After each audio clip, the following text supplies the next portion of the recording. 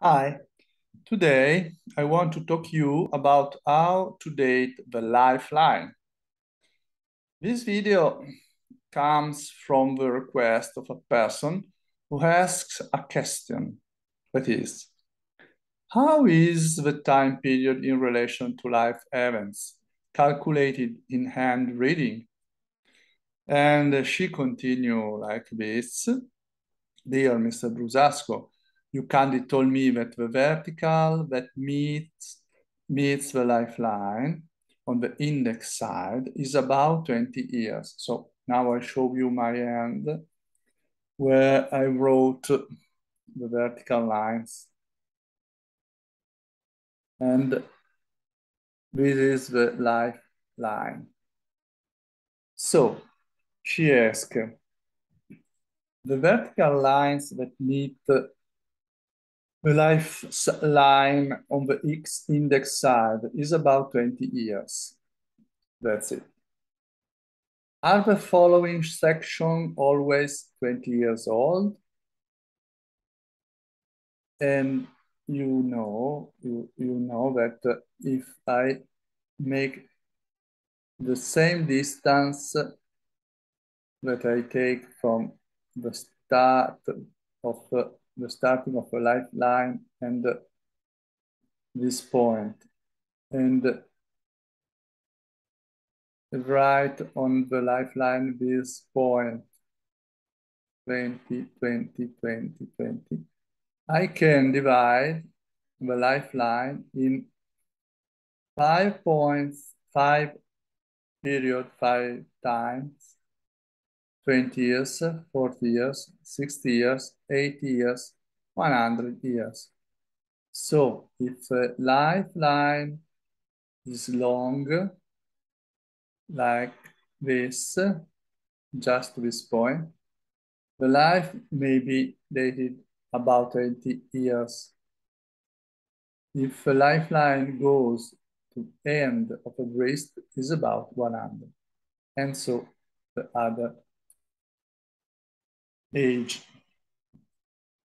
But there are several methods to calculate the age of a lifeline. This is a simple method, the first that I show you, and also a very fast and simple method.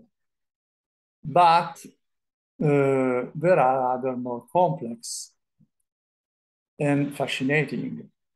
I show you now another possibility, and you can see that is more difficult to practice this method, but is more fascinating because the dating is very different. So to apply this method, you must draw one line from the index finger to the wrist, another line from the middle finger to the base of the wrist, and then another line that start from the thumb and goes just to the middle of the wrist. The point, the meeting point between the third line and the first line is the fulcrum of a cake of a lifeline. Now we draw other lines from other points of the hand. This is the first line that divides the lifeline, that is approximately 21 years.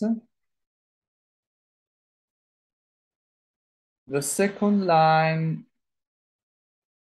that cut the lifeline is approximately 28 years, and so on, 35, 49, 63, 84, 98, and 112, the end of a lifeline on the wrist. Why this method is so different and so interesting? Because this method perhaps takes into account the fact that with age, time seems to go faster. I prefer the first method because it's more simple and easy to grow. But you can mix the two methods and find you uh, what you like more, or what for you is the best to understand your life and your age. So bye, see you next time, and watch the other video that you can find on this YouTube channel. See you.